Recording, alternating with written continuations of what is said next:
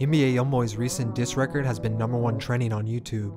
He's got the whole internet talking about him right now. Oh God! What? Listen! No! It's got to be the craziest shit I ever reacted to. In the song Bring the Hook, he dissed King Von and O-Block. Since the passing of King Von, NBA Youngboy and Durk haven't been cool for obvious reasons. But after a DJ Academics tweet, NLE Choppa was thrown into the mix.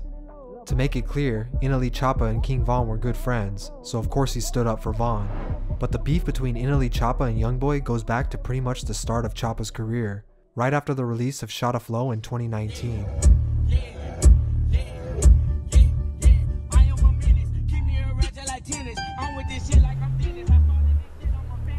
From its release, fans were already comparing the two artists. They were both young rappers with mega clout, getting thousands of new followers a day.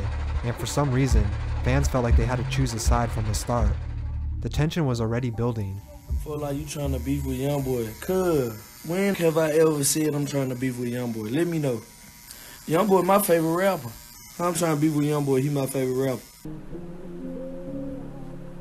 In basically every interview NLE Choppa had since his success, he was always asked one question. I know you see everybody comparing you to NBA Youngboy. What you think about that? I don't know why they compare me to him. I don't sound like him. They say I look like him. They call me the light-skinned Youngboy and shit. It's cool though. At first he seemed to be okay with it, even paying respect to Youngboy. He said there was never any problems between them, but over the next few months, things would slowly start to change.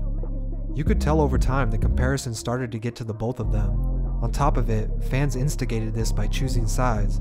But in March of 2019, NLE Choppa dropped his song, Gangsta Talk with Fredo Bang.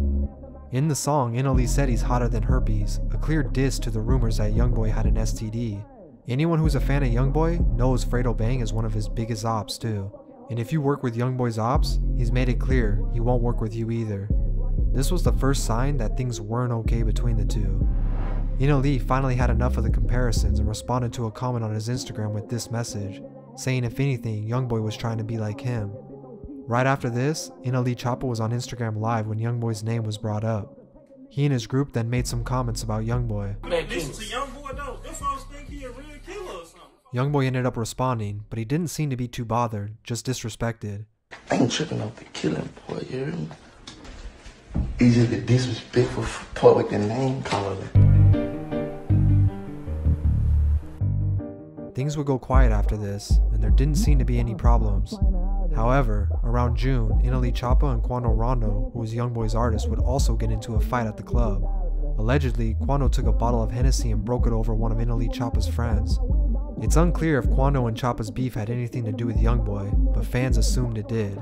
They even found out that Choppa had been dating Youngboy's ex-girlfriend. From this point forward, it was clear Youngboy and NLE were never going to be friends. Despite the tension though, they denied that there was any beef involved. We are getting word that Atlanta police arrested another rapper here in Atlanta. Well, this time it was NBA Youngboy. His real name is Kentrell Gauden. In the middle of 2019, Youngboy would end up behind bars again. Choppa then released a song titled Free Youngboy. At first, some people thought it was a troll, but over time it came to light that NLE was just trying to show love. This even sparked rumors that Choppa had signed and never broke again. But when asked in an interview about the situation, NLE said he didn't know Youngboy like that, and he's not signed to him either. What is the status with you and Youngboy? Because I saw that obviously you put out a record when he was locked up. It was back in October or some shit that you had like signed to, like you would. I don't know. I had this shit got confused. So it was some confusion. Yeah. You and Youngboy cool though? I don't just talk to him. I don't know. From this point on, the so-called beef seemed to be laid to rest. We go battle for battle.